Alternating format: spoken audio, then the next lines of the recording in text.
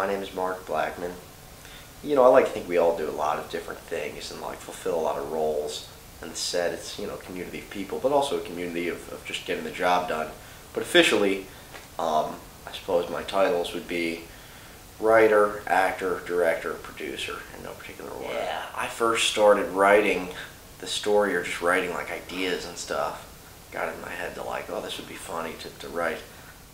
We started working on music. Then a few months later, we had this big list of all the songs and everything that sort of had to be done, or in the order of the show or whatever. And I was going through it with Steph.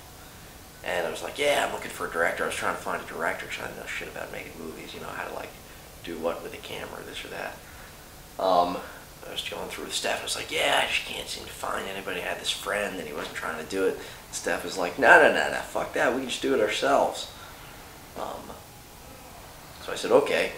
We started doing that. Then Dan, and we were like, well, we need a storyboard. And we couldn't draw, so we got Dan, who was like, all right, I've been waiting for this for a year. That's about time.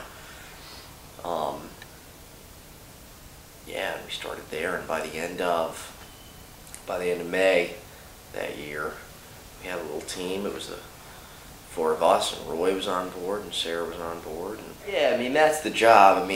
That's what I was thinking, like, well, I'm all right, but, that person is great, and that person is great, and that person is great, and you put them all together, and that,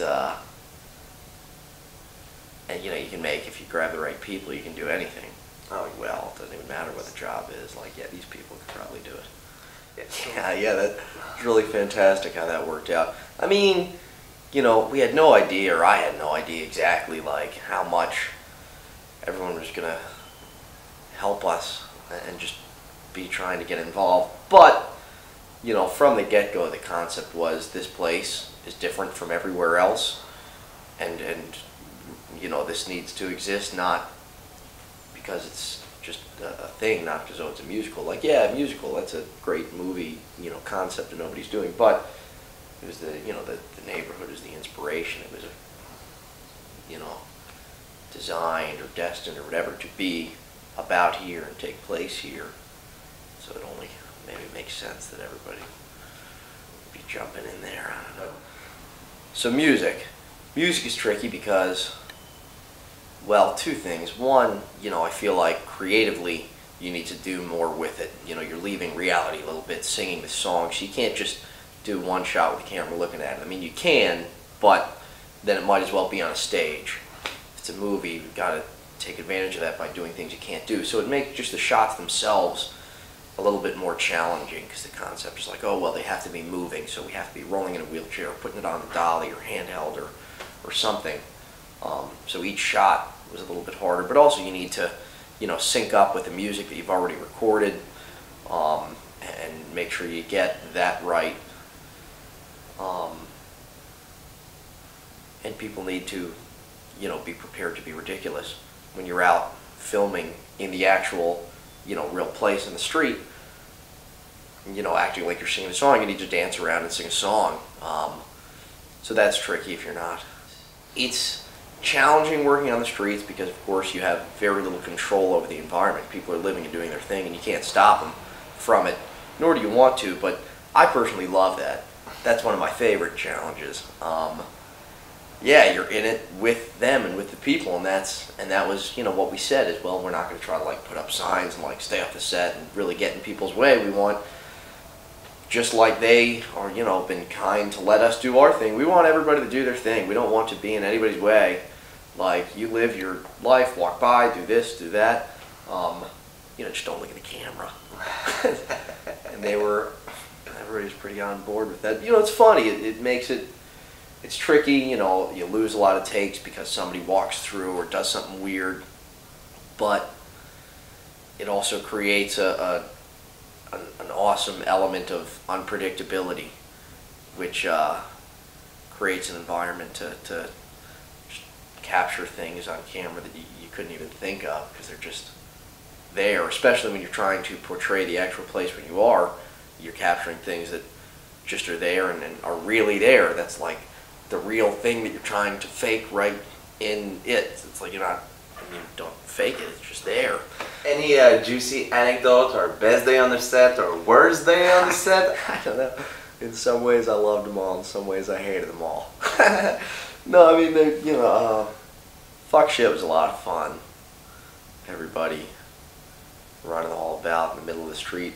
I felt good. That was a neat day because it was right after. So the day we were shooting It's Okay to Fuck, on like Saturday the 9th or something, there was this big old mess of a thing because I like asked DP Bob to like DP for that shoot because he like had good ideas and this and that, and like it got miscommunicated poorly and Steph was upset and this and that, and the crew was like pissed off and they stormed out of the set that day. And fuck shit was the next day, and it was like post everyone resolving their problems at the end of the day before, and like there was this great energy of like everybody just wanting to like start things over from there and go at it, and it was a, you know, neat day for that to be happening. So it was the day, the first day we had like 50 people on the set, 60 people, however many we had, breaking them all up to run and riot in the middle of the street.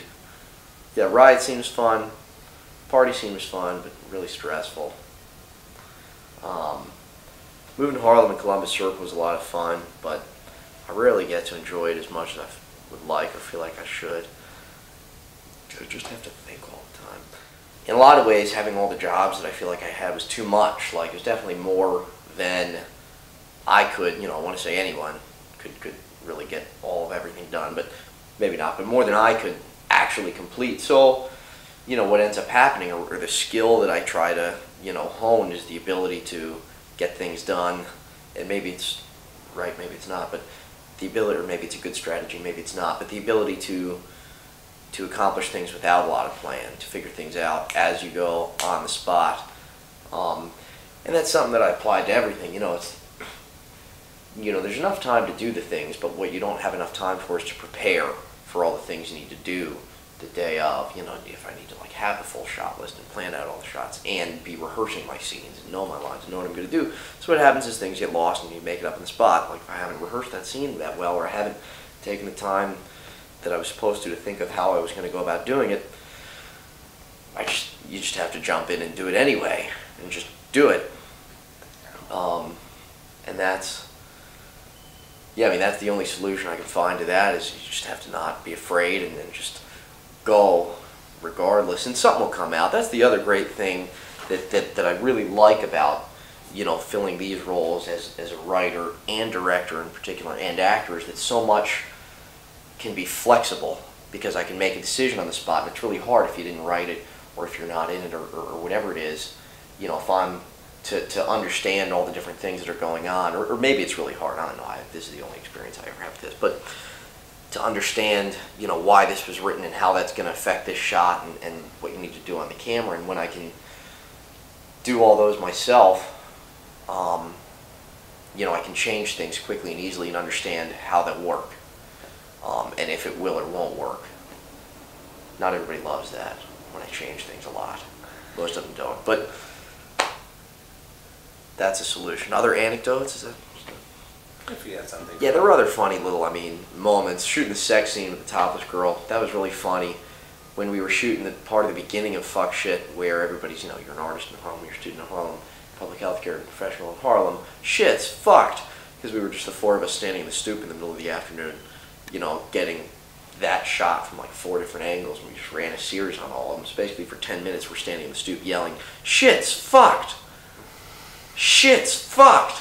real loud, and people stop and walk and look. You definitely want that thing to be ready as soon as possible. Hell yeah. We want to get it done quick, and we want to tell everybody and their mother about it. We're going to need some money for that, but shirts. I'd like to get 1,000 shirts, give them to everybody in the neighborhood. Like to, yeah, you know, as soon as we have something edited, we'll start making trailers and just burst them out. I mean, I don't see any reason why we can't have, unless it just takes a long time to make, but, you know, 10 different trailers to just keep putting out there, like every other week. Oh, here's something new, here's something new, here's something new. Song clips. Get a little buzz going on. Yeah.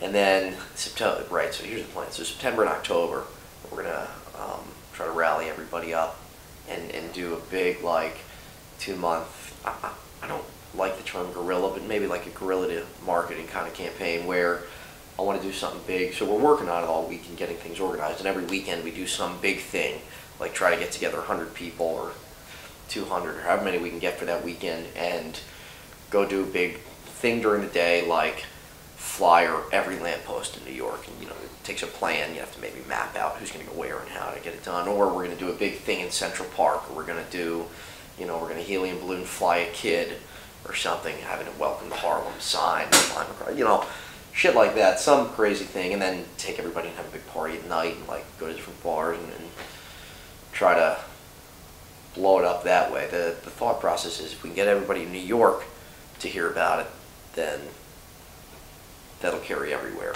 People in New York hear about it, people in New York go see it, everybody's going to hear about it, everybody's going to go see it.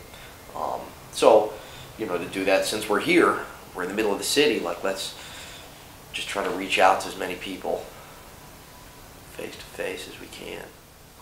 It's worth not being afraid of things. Yeah, Harlem, baby.